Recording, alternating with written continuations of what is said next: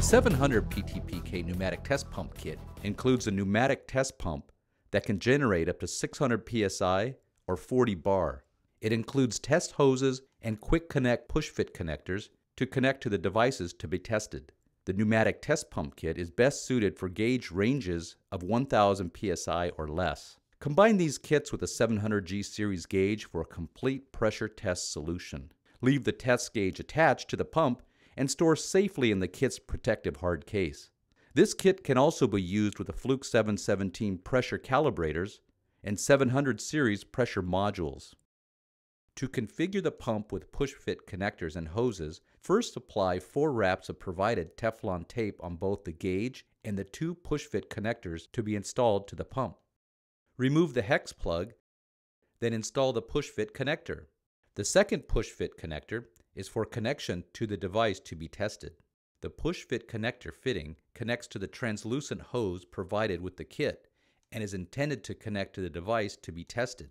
When connecting the Fluke 700G series precision test gauges to a pneumatic test pump, always use a backup wrench on the pump so the pump does not get damaged. The vacuum and positive pressure switch can change the pump from a vacuum pump to a positive pressure pump and back.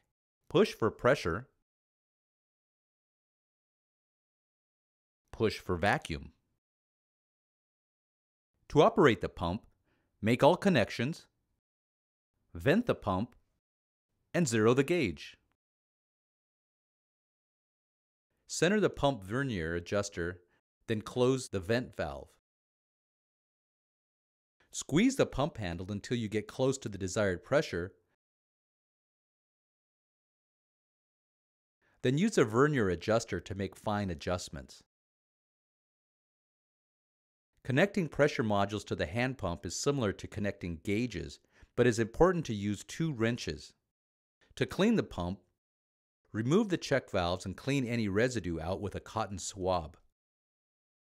There are several small parts and springs, so be careful when removing the parts for cleaning. See the user manual for more details. The Fluke 700 series precision test gauges, best under pressure.